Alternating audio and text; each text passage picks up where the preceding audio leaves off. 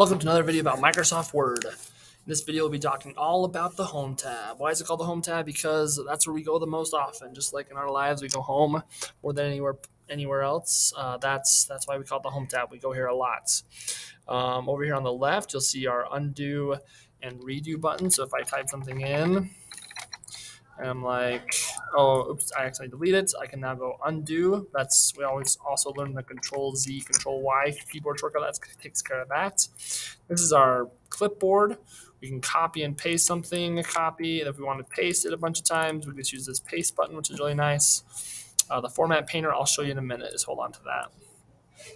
We can also, this is our font section. Whenever we type in something, we can highlight it, triple click, select multiple words, and then we can change this font size, font color, font style, font type. You can bold it, italicize or underline it. You can make it one size bigger by clicking right here, one size smaller by clicking right here.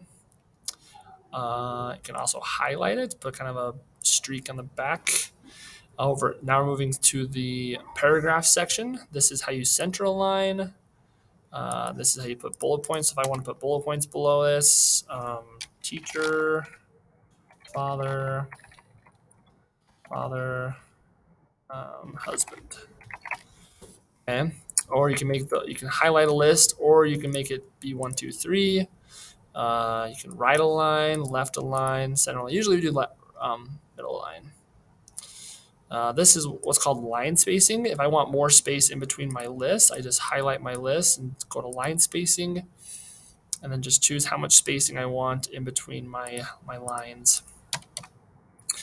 That's really all we'll need for this class. In high school, take a class where you'll go over a lot more of these. This is just kind of hitting the main ones. If you're writing a book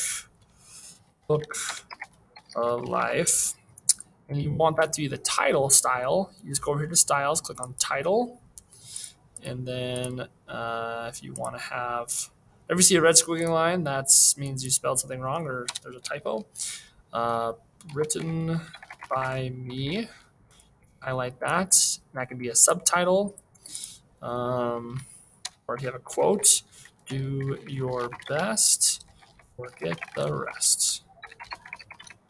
You can highlight that and click this down arrow and do a quote. Kind of makes it more quote style. And that, my friend, is really all. Oh, format painter. Almost forgot.